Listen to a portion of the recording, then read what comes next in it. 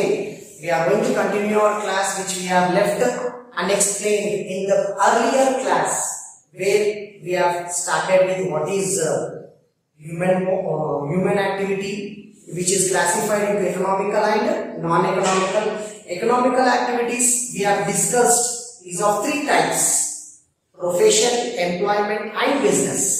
In the earlier class, I explained to you very clearly about what is meant by profession, how the profession people will help the society. Then I discussed with you about the employment. Now we are going to start with a very important concept of our commerce called as business. Business is the third important economical activity wherein everyone in his way, in his life, engaged to earn some money in order to satisfy his human wants.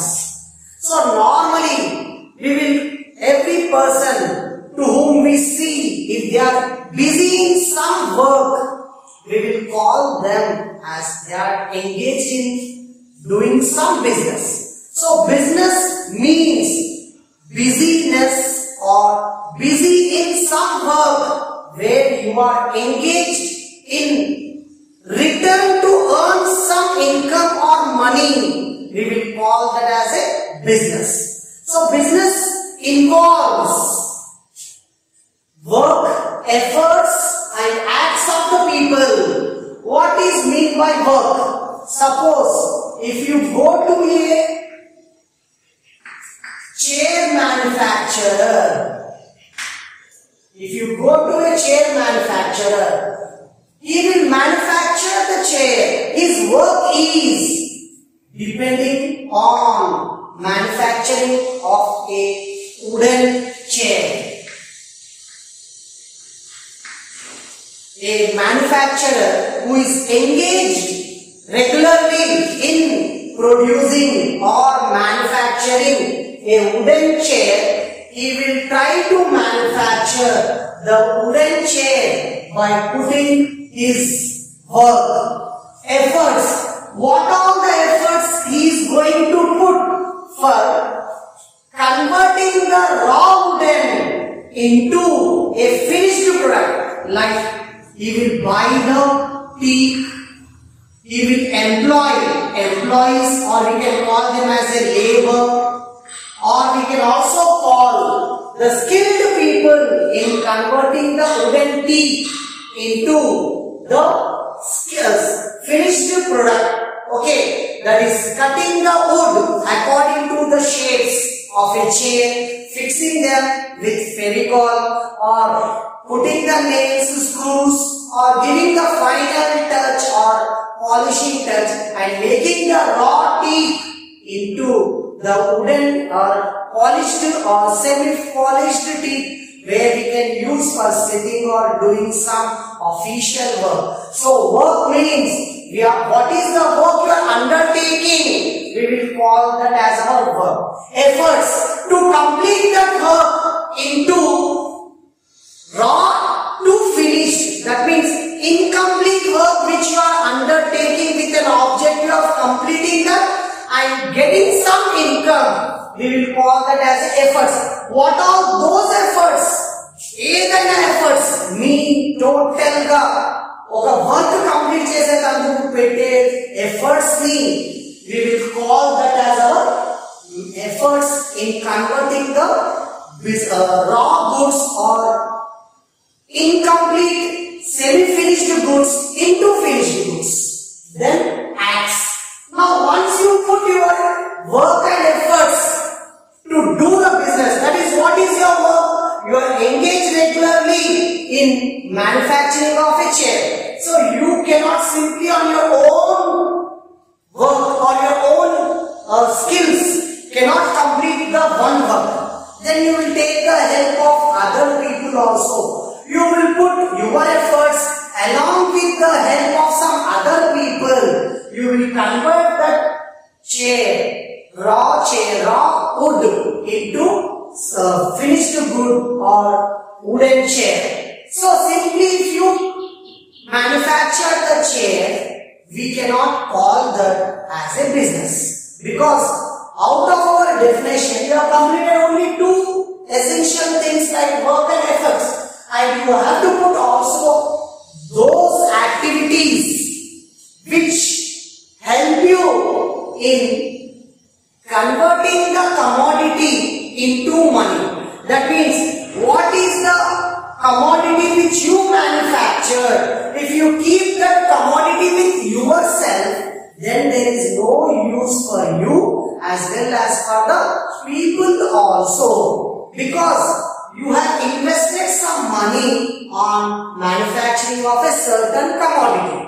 You have put your work, you have put your skills, you have taken the help of some other people in the society like labor, helpers, people, those who are having a knowledge of cutting the woods, people who are having the knowledge of helping you or assisting you in your activity, then for them you have to pay the remuneration. That means you have appointed them to work under you by taking the help of their efforts in your business. So, if you keep this wooden chair with you, it is not called as a business activity, because business activity tells very clearly, when you manufacture one commodity, it should be sold in the market to the concerned person who is in need of that commodity. Then the third essential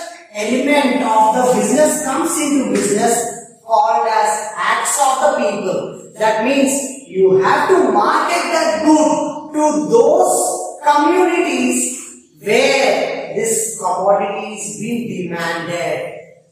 Where the chairs will be demanded more? In the offices, in the schools, in the colleges, in the hotels, in the restaurants. So you cannot go as a manufacturer everywhere, and you cannot ask them to keep this commodity with them and sell and give you the money. So what you will do? You will take the help of some other people like marketing agents, marketing managers, sales representatives, and you will take the middlemen, those people who are helping you to sell this commodity. All those acts of the people which are connected with the production of wealth.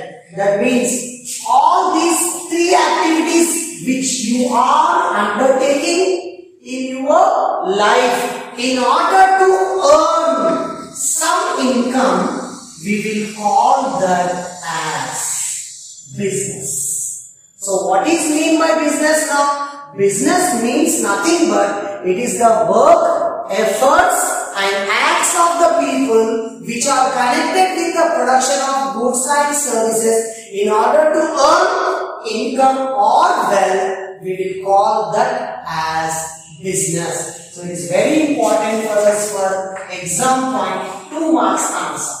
What is business? Business means work, efforts and acts of the people which are connected with the production of wealth. Why you are undertaking this whole activity in your life? Your main objective, your main goal in your life is to make profit. Profit is nothing but in other terms we can also call that as wealth. Why we are calling it as a wealth? Wealth is generated from your assets. So you are keeping your assets, your energy, your mind. For you, your mind is one type of an asset without which you cannot survive in the life.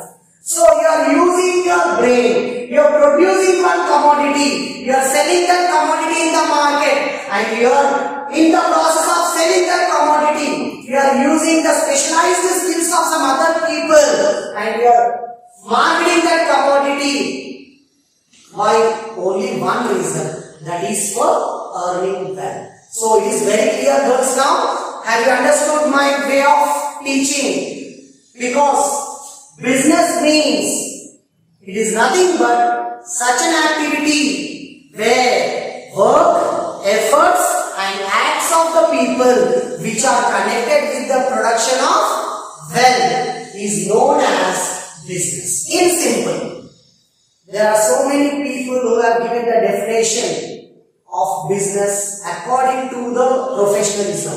Like one of the important person's definition we will read from our textbook, that is called Henry Ford. Okay, that we can go through, but now here is the simple and easy definition which will give you very fast and easy 2 marks in your exam. Business. Business means it is an act. Business means it is a work, efforts and acts of the people which are connected with production of wealth. We will call that as a business. So every activity, now we are going to discuss what is characteristic features of business. So before we discuss that, business, how you will understand an activity as a business. Now suppose if you take a 100 rupees note, currency note in your hands, how we will recognize that 100 rupees currency paper, whether it is 100% a correct note, not a fraud one. It depends upon the color, the way you will see the test the currency note with your fingers, where in the middle you should have some light. The Gandhiji's photograph should be in the laughing specified on both the sides. RBI governor's signature should be there, and other numbers. Legality of that currency will be tested before you take that currency from some other person, because fraud currencies also will be in the same manner. But when we do the differentiation, distinction between one paper currency with another paper currency, we will judge the fairness of that paper. Like that only, every activity cannot be taken or considered to be a business activity. Business means always it has these 5 characteristic features. If a business is not satisfying these 5 characteristic features, then that activity cannot be considered as a business. First one, sale, transfer and exchange. Sale. Sale means, Telugulo we will call it as ammadamu.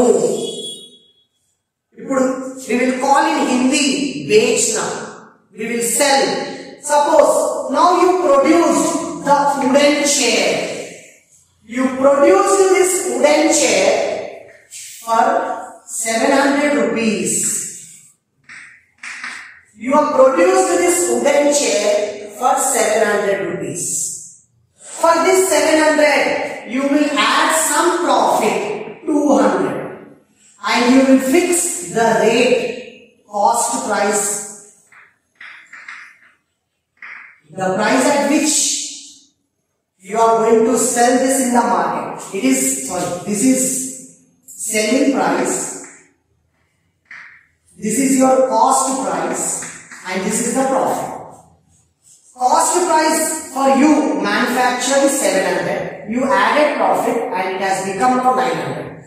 Now, when you sell the product in the market, you will not manufacture only one wooden chair. You will manufacture more and more number of wooden chairs. So you will fix the price of this wooden chair 900, that is including the profit. That means when you have struggled, when you have put efforts, when you have taken the pain of manufacturing the wooden chairs, you have noticed that the chair has costed you 700 rupees to manufacture one. So you will not sell at cost, you will add some profit and you decide 900 rupees as the price for which you have to sell. When you are selling this at 900, then there should be a person to buy this commodity. We will call him as a customer. We can also call him as a debtor.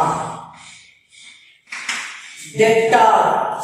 Ante Telugulo konevalu, customer. Customer means a person who is buying the goods from the seller. So, what this person is going to become? He is going to become seller. He has manufactured one chair for 900, that is including profit. Because as per the business secrets, business law, we will not disclose our profit in figures, in words to the customer. So, what is the price you fix to the commodity? Itself will include the profit what you add on the commodity. The profit what you add on the commodity. So, 900 you have decided the price at which you have to sell the chair to the buyer. In buyer level, who is called as buyer? The person who is buying the goods from you is called as either customer or debtor. So, you are exchanging. He is giving money, 900 rupees to you, and here you are giving him chair. Okay, girls? So, who is called as seller here? The person who is selling the goods to another person is called as a seller, and the person who is giving the money in return. Because when you manufacture, you will manufacture with an intention or with an objective or with a sole aim of earning money. That is, we are going to call it as profit or wealth. So, you will exchange for some price. That price who is giving to you? Customer. So, customer is exchanging currency with the commodity with you. That means whatever the commodity is having with you, that commodity you are giving to another person for some price. We will call that as sale. Ante manufacture chesina vallu customer ki goods ammetappudu they will have some motive in their mind, call it as business profit. So when they sell one commodity, vallu commodity ni customer ki istunaru, customer దగ్గరికి వెళ్ళి డబ్బులు తీసుకుంటున్నారు. Such a transaction is called as a sale transaction. Okay, or we can also call exchange of goods, or we can also call transfer. Sale, transfer, a transaction, business transaction అనేది always it should include three essential things. Either it may be a sale. Sale అంటే two types. ఒకటి cash, immediate గా డబ్బులు ఇవ్వడము, మనకు కావాల్సిన వస్తువులు తీసుకొని వెళ్ళడం. 99% ఇప్పుడు మార్కెట్ లో మీరు ఎప్పుడైనా ఎక్కడైనా మనం తీసుకునే తందుకు పోతే ఇమీడియట్లీ డబ్బులు ఇస్తారు, మీకు కావాల్సిన వస్తువు తీసుకుంటారు. That is called as a cash transaction. ఒకవేళ మీరు డబ్బులు ఇవ్వటం లేదు, కమోడిటీ తీసుకుంటున్నారు, మీరు పేమెంట్ ప్రాసెస్ ని పోస్ట్పోన్మెంట్ చేస్తే we will call that as a credit transaction. That means when you go to market, two type of transactions please. One is called cash transaction. Immediately we'll pay the money to the seller, we'll take the commodity, there itself the story ends. If you are postponing the payment after taking the benefit, then we will call that as a credit transaction. Both are called as a sale only for the seller. Transfer. When we are transferring the goods for one buyer, one manufacturer to another wholesaler or another businessman, we will call that as transfer. Because he is not selling the goods, he is giving the right of selling those goods to another person, but the ownership rights are still in the hands of original manufacturer. Then we call that as a transfer. Exchange. Exchange means, suppose if you have purchased one commodity from the seller, but you are not satisfied with that commodity after one day or within a specified period, then you have a right to exchange that commodity with some another commodity. Then we will call that as a sale, transfer and exchange. All the things, all these essential qualities should be maintained when you do business. Okay. Now the second one will go for dealing in goods and services. What is dealing? A businessman continuously should deal in goods and services. Suppose dealing in goods and services. A businessman, either he has to procure the goods from a manufacturer, or he has to produce the goods from his own resources, and he has to continuously deal in purchasing and selling the goods and services as a regular part of his activity, business activity, then such an activity will be called as a dealing in goods and services. If a businessman is not in a position to manufacture, then he has to go for an alternative. He has to buy the goods from the manufacturer regularly and sell those goods regularly to the different customers in the small quantities. Then we will call that as a dealing in goods and services. That means, so every business should continuously deal in goods and services. That means, either if you are having a capacity to manufacture, or if you are having a capacity to produce, you produce the goods and sell the goods. If you are not having that capacity, but if you are having a capacity to procure the goods from various suppliers or from other people, then you procure those goods, you collect those goods, you bring those goods at one place and you start selling them. For the sake of dealing in goods and services, a businessman has two types of goods. The goods are classified into two types. One is called consumer goods, another one is called producer's goods. One is called as what? Consumer goods, another one is called as producer's goods. Consumer goods are those goods which are directly purchased, directly consumed by the customer after purchasing from the businessman. That means these goods are not further sold to any other person once a customer is buying from the businessman. They are called as consumer goods. These goods are those goods which a customer is going to buy from the businessman directly to consume. Example of these goods are biscuits, chocolates, powder, brushes, etc. That means those goods which we are going to consumer goods. We can take examples: biscuits, chocolate, powders, brushes, cloth, rice, jam. These are some of the examples of consumer goods. That means the seller, whoever is buying these goods from the manufacturer or producer of these goods, he will sell to the final consumer, that is a final person who is in need of these commodities. Such a goods are called as consumer goods. And consumer goods are those goods which are purchased by a consumer finally to consume, to make himself satisfaction. Okay, now producer goods. Producer goods can be also called as a capital goods. The other name for this producer goods are capital goods.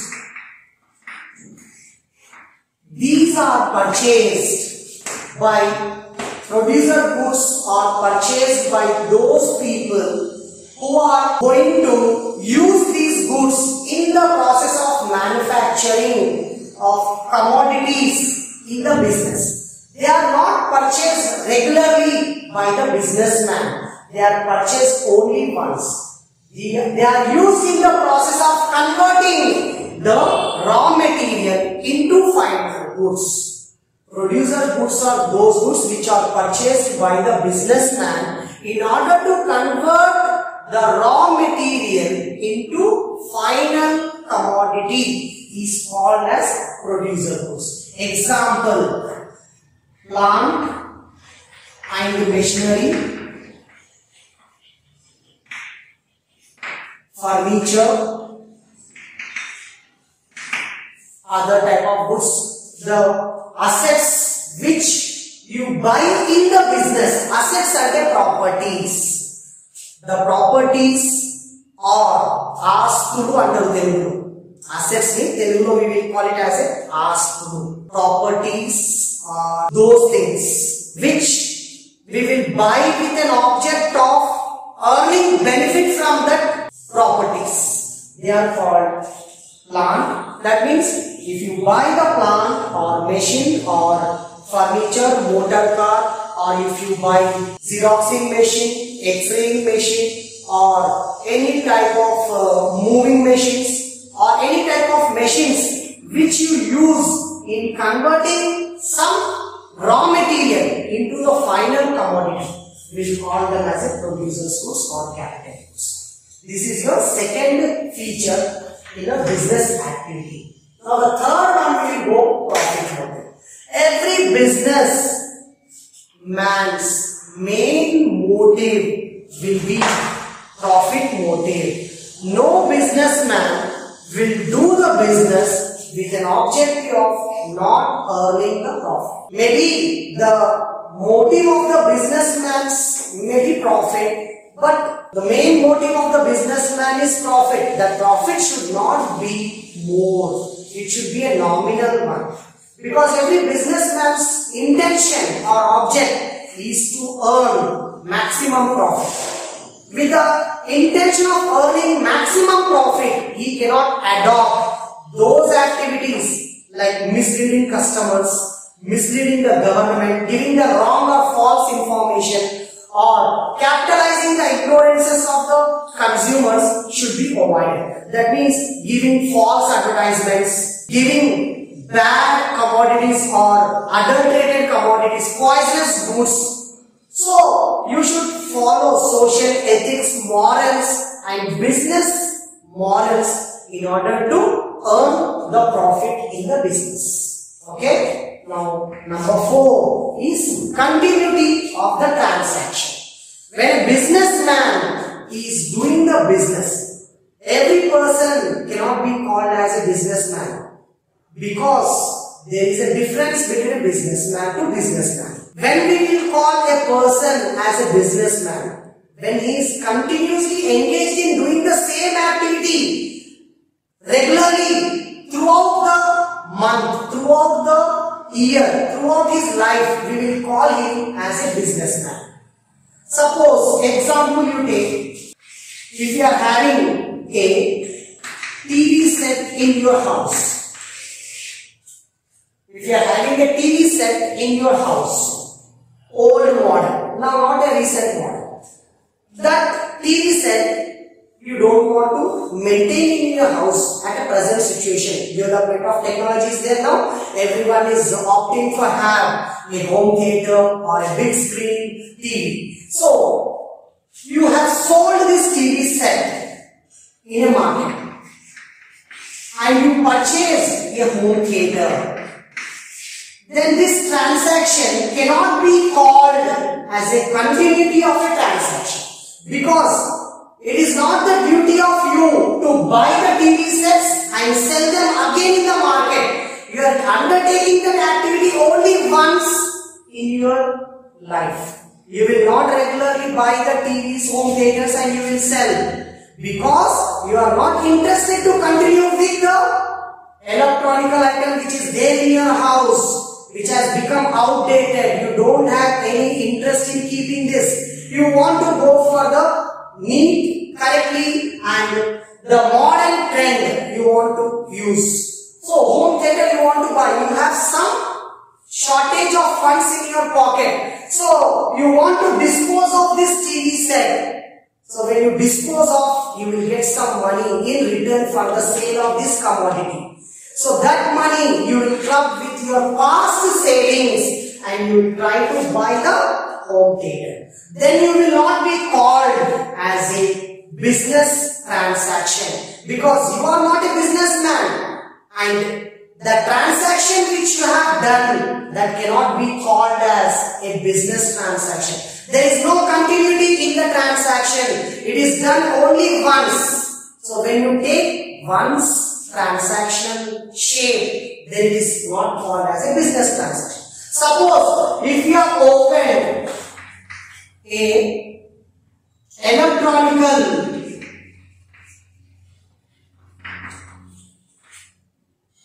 dealership of selling TVs, iron box, home theaters or washing machines, music systems, continuously you are buying from a manufacturer or from the dealers who are in the middle, they are supplying to you, then every day you will be selling some hundreds of electronical items and you will be making profit out of that sale. Then we will call that as continuity of transaction.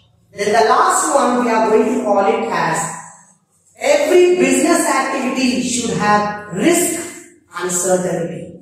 What is the risk? Risk is called as an integral part of commerce, because if you take every human being's life is involved of risk. No one has imagined today in the world they are going to see this epidemic like corona. So it will be affected to anyone. No one can say that they are free from that effect. That is called as uncertainty. What happens in the business? When it happens? Why it happens? If it is happened like this, what is the effect on your business is unimaginable, unbearable, unpredictable. So every business will have risk involved while you do the business. The business will have the risk in the form of financial, in the form of management. Financial means you may get the problems in the business in the form of profit or loss. That means every business we are starting with an objective of profit, but sometimes in the business you have to undergo the losses also. Every time you cannot say I will get only profits. I will do the business only when I get the profits. You have to do the business even if you are suffering the losses also. Then only you will be called as a businessman. ఒకవేళ profits వచ్చినప్పుడే మేము business చేస్తాము, loss వచ్చినప్పుడు business మూసుకొని కూర్చుంటాం అంటే you will not be called as a businessman, and that cannot be counted as a business feature. So that is financial. Then management. Always the management is a part of the business. The people who are going to manage the business activities in a systematical manner, all the decision strategies, fixing the prices to the goods, these are managemental steps. So when they take the decisions regarding demand, supply, fixing of the prices, what all the prices they fix, cost plus price to the commodity, or inflation price to the commodity, or cost push price to the commodity when they are fixing. We cannot estimate that the price what they are fixed will help them in increasing the demand or decreasing. Apart from this, uncertainty exists. When you buy the commodities in large quantity, you have to store them in your godowns or in your storerooms. So when you store them in your godowns, your capital is blocked. Capital means nothing but initial investment. What the investment you do in the business at the beginning of the opening, we call that as an initial investment. When you keep your investment in the form of stocks, goods, in the form of the quantity of goods which you have produced or purchased from outside, till you sell them to the customers, you have to take care and you have to store in a proper place. You have to see whether the storeroom has a modern facility to protect the goods from all the type of hazards like fire accident or adulterated or short circuits or protection from the ants, protection from the insects. So if you don't take proper steps, when we get natural calamities like cyclone, heavy rains, earthquake, the storerooms which you have constructed and kept your goods at such a place safely, if they are not safe, your capital is lost in them. So, and no one can predict or no one can say anything what is going to happen in the business. A good businessman should always be ready to bear all the consequences in the business. That is called risk and